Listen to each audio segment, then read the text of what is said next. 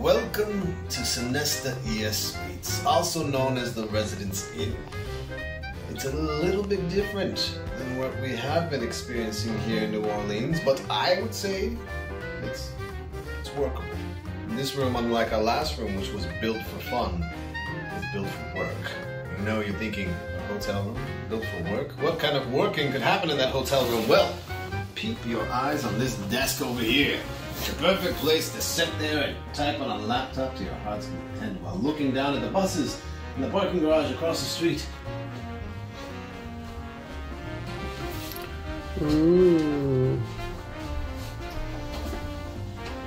Unlike our other place, which just had a kitchen fridge, we have a kitchen fridge, and a stovetop, and a microwave, and a dishwasher, and probably some other kitchen accoutrement that will allow us to, cook here? Okay. And you know what they also got? Oh! A stiff bed! Oh. I heard that. It looks pretty, but... I did not expect that. A lot harder than I thought it would be. Pretty stiff bed. It's alright, it's good for the back. Makes you want to go home. Very standard bathroom. Standard. Electric mirror. Well, so why are we staying here? because this is the show hotel that my company booked. Yeah, so it's free. Yeah, mind you, the difference between the room that we were in versus this room is $10 per night. Yeah. So, I'm just saying, $10 goes a long way. Yeah, in New Orleans. Way.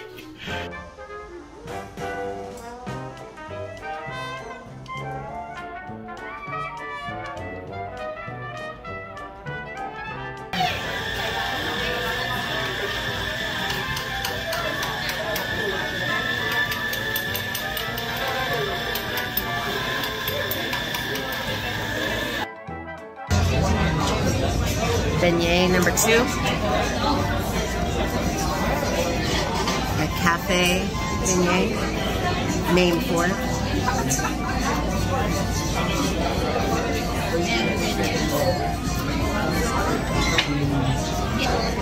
have to say, I liked the other ones better. Is it right that they are the most famous? Maybe.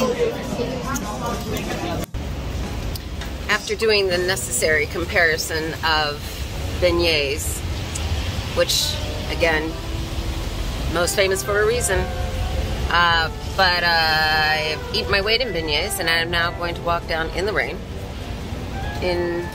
on Royal Street, I think, but see what there is to see.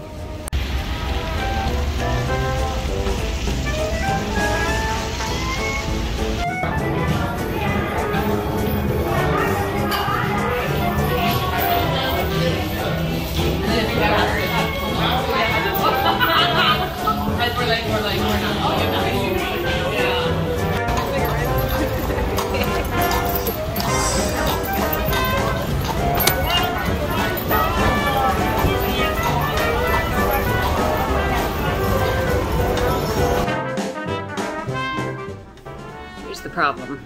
Like, I still feel awkward videotaping myself in public, especially when alone. So, while there's sort of videotape of me eating those beignets, like the actual real life, like, battle of the beignets, I'm gonna have to talk about here, which is this. So, Café du Monde has long ass lines to get them, but for a reason, because I really do think they're better. Now, the first one I had was like extra crunchy, and it felt like an accident, really. But the actual beignets that I had there were a little more doughy. They had like a denseness, but not too dense to them, that I enjoyed more than I enjoyed cafe beignets. Those were still great. I mean, how can you get away from loving a donut plus powdered sugar. I mean, that's delicious. But I'm gonna have to say that if I'm going to give you one place to go, I'm gonna say like wait in the long ass line, even if it's in the heat, for Café du Monde. There is more than one location, so it might be less of a line if you don't go to the main one and you go to one a little farther down on from the French Quarter, the main area of the French Quarter. But definitely try Café du Monde's beignets, because that's gonna be the best choice. Also, wandering around the French Quarter, I'm gonna tell you, in my mind, the French Quarter was something like Diagon Alley in my mind.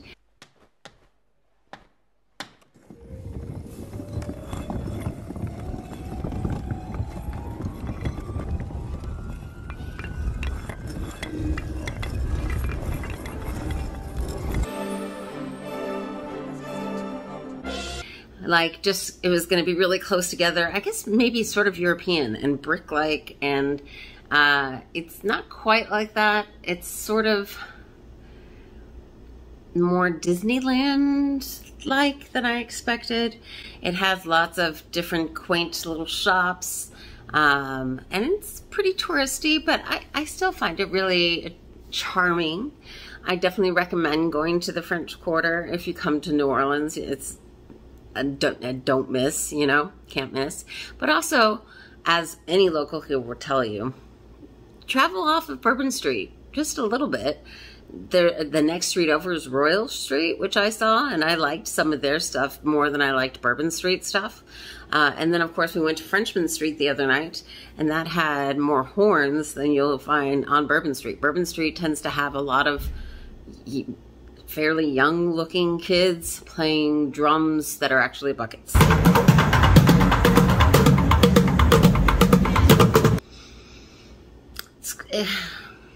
I can't say that doesn't make me feel slightly uncomfortable. Like, are they earning a living for their family? I know that's gotta happen, but it's sad.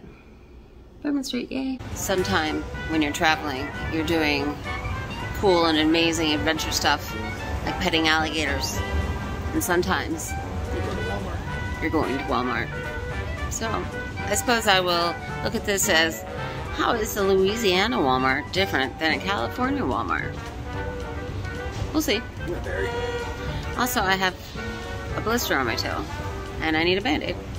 So, Walmart. You need shoes. Les shoes. Get some shoes. Les shoes does not mean shoes. Les shoes sont yeah. Walmart.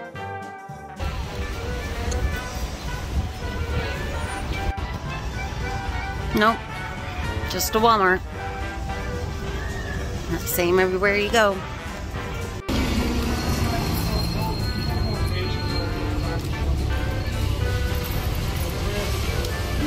My husband is so nice.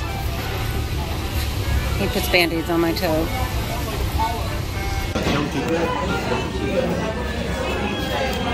Taste of New Orleans.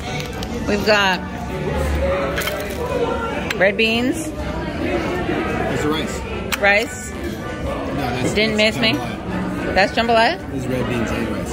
Red beans and rice. What is this? That is shrimp creole. Shrimp creole.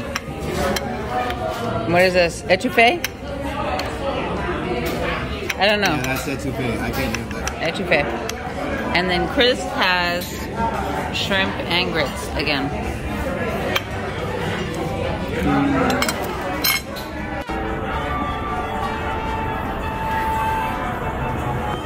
Sometimes you get hooked into the tourist traps. I'm just gonna say, don't go here. It wasn't great. It happens. My husband chose the place. That's usually why things like this happen. I make fun of them. It's fine. We're gonna go see what else is going on. He's walking away from me because I have offended him. He is offended. Come back, sir. The food offended Come back, sir. That place offended me. That was not Creole or what do you call it? Cajun or Creole. Yeah. The only thing that was good was the red beans and rice. And red beans and rice are hard to F up, right? Listen, if you haven't had some good... I mean, hell, Popeyes has good red beans and rice. It's Popeyes. They don't have anything good. Yeah. Or Church's. Church's has great red beans and rice. Yeah.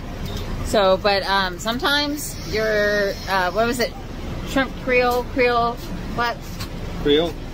What was the thing that was just ketchup and shrimp? Oh, shrimp Creole? Sometimes your shrimp Creole is literally shrimp ketchup. Shrimp ketchup. Don't fall for that. Yeah, and sometimes your shrimp or your crawfish etouffee is literally just some gravy with a couple of rice grains in it. Yeah. Don't fall for it. I had no idea. Don't fall for it. But now I know. And now you know. So don't go there. Sometimes a beignet is just a donut. Oh, it's pretty though.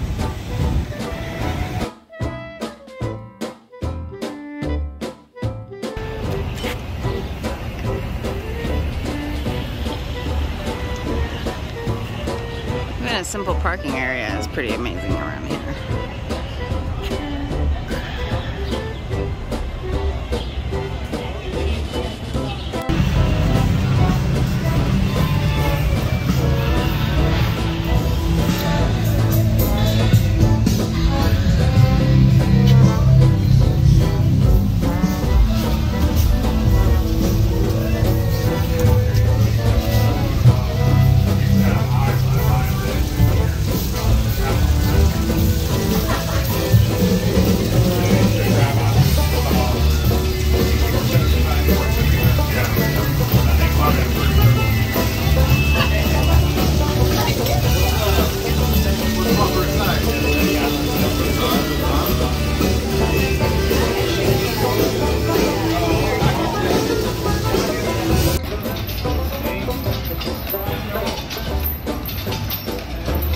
Is that a cop just like chilling behind it? Guys, run, the police are after you. What's up? Run, the police are after you. Come, they're catching on you. You gotta swerve left and right, you'll lose it.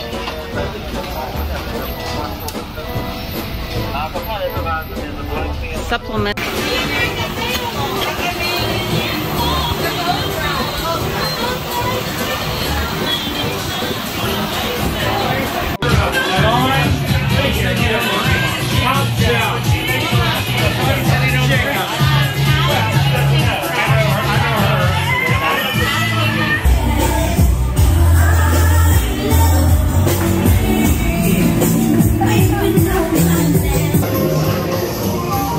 It's like this.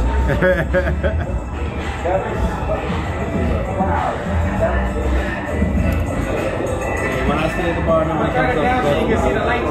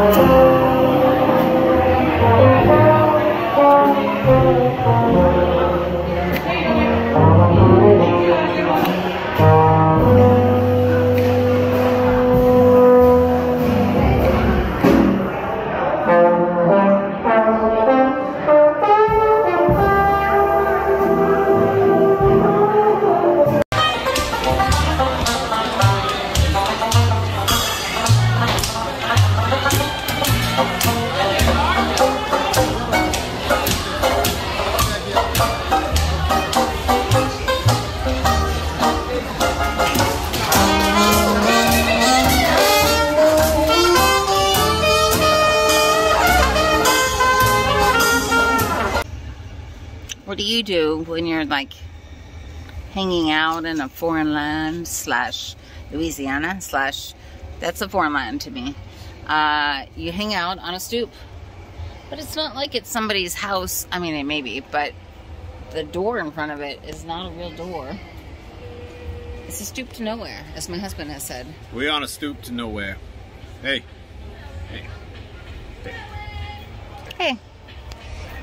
Yeah, so we're deciding what we're gonna do. Here's the thing: we've done a night in Bourbon Street. We did a night in Frenchman Street.